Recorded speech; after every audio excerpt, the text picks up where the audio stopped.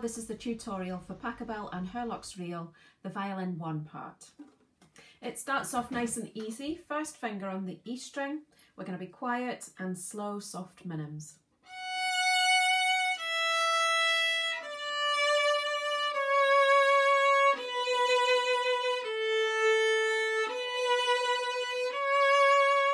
So there's no problems with that section. Let's move down to the crotchets.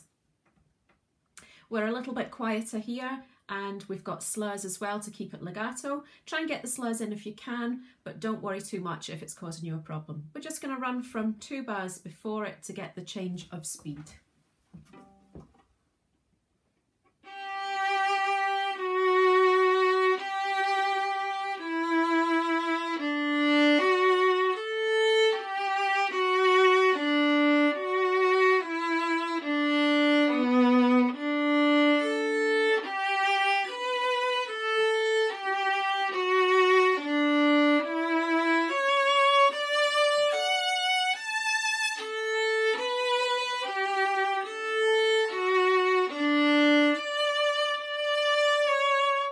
So not too many problems there.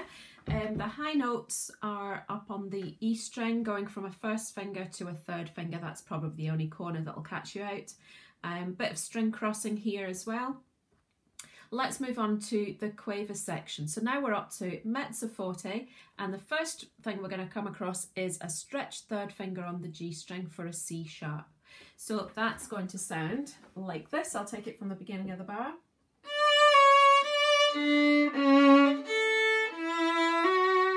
Now you have a few ways of doing that. You can either play a C sharp crossing to an open A, but you're having to cross over 2 strings. You could do a third finger going to a 4th finger on the D string, which means you only have to cross 1 string, but not everybody likes the 4th finger. The other alternative is separate bows, using the open A. So we're going to run through that quaver section.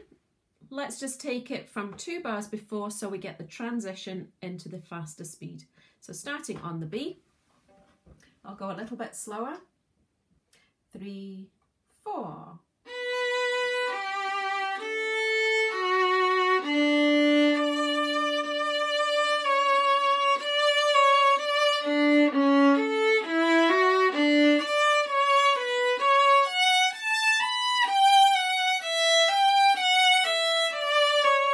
I'm just going to stop at that bar just to point out that we need a G natural. Here it is, G natural, 2nd finger close to 1st finger. We're going to go from straight on that G natural. 3 and 4 and...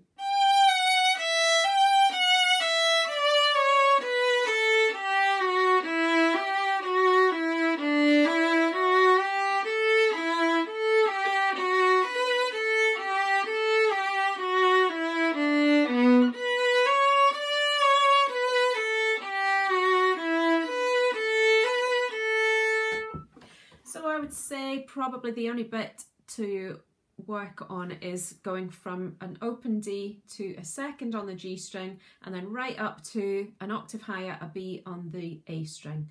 So only 3 corners really: the C sharp, stretched 3rd finger, G natural, and doing the low note, jumping to a higher note. Now we move into the best bit. This is Hurlock's reel and semi-quavers. So I'm going to go straight on the forte section here and just play 1 line.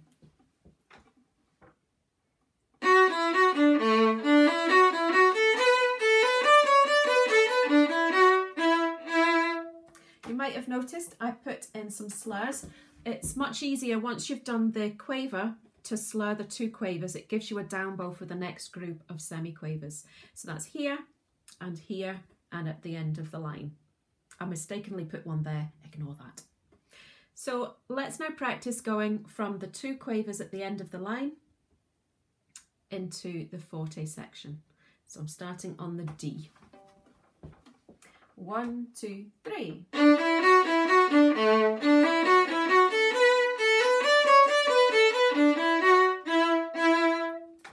Okay, once you've got that, you can then try going from the slower quavers into the semi-quavers. Let's practice it from here.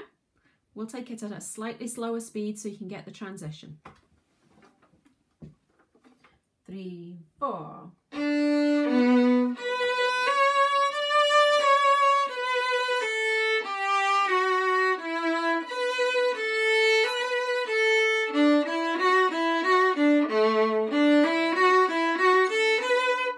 I would suggest you pause the video, go back and do that 3 or 4 times.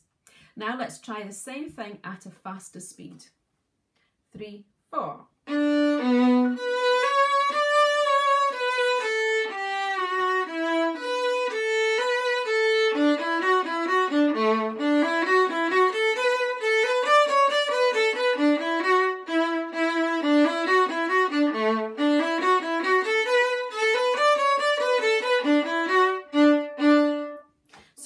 Onto the next line, just to show you that the next line is almost identical, except we're ending on 2 Ds instead of first fingers. Now looking at this third line, it's exactly the same as this one. And moving on to the next page, it's another repetition, ending on the Ds. A change at the end because it's taking us on to the next line. Before we move on to this new section, what I think I'll do is just run through an easy way to help you with the rhythms. What a lot of people tend to do when we've got fast semiquavers is they ignore the quavers and just play the whole thing as a fast run. So let's just point out where these quavers come in. The easiest way to remember it is Coca-Cola when it's 4 semiquavers, and then cream soda when you've got the slower one. So let's run right the way through that line, just talking through the drinks rhythms. Coca-Cola, cream soda, Coca-Cola, cream soda, Coca-Cola, Coca-Cola, coffee, cream soda. We'll run through it again. Coca-Cola, cream soda, Coca-Cola, cream soda, Coca-Cola, Coca-Cola, coffee, cream soda. Same for the next 2 lines, so practice that really hard. And the top line on the next page as well. And that leads us into the second half of Hurlock's reel.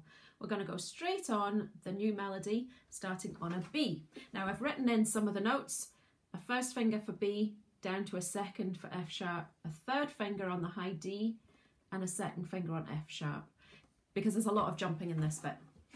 I'll just play it to you first.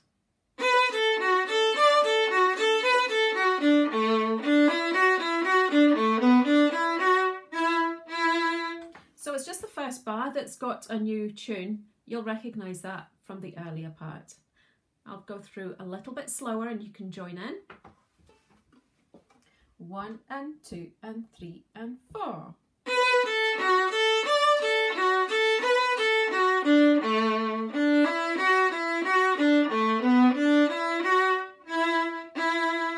Next line, almost identical, but we end on a D.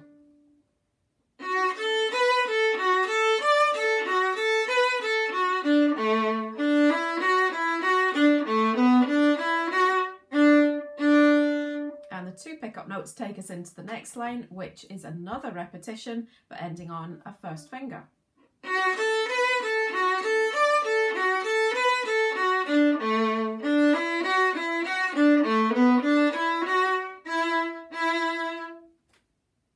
And finally, the last line is the same as in the previous half of Hurlock's reel. I'll take it from the up bow slur.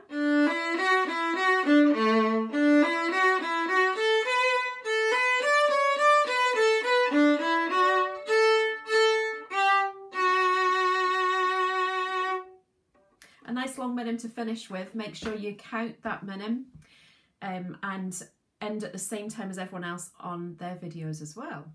Good luck, it's going to sound great. Hope you enjoy it.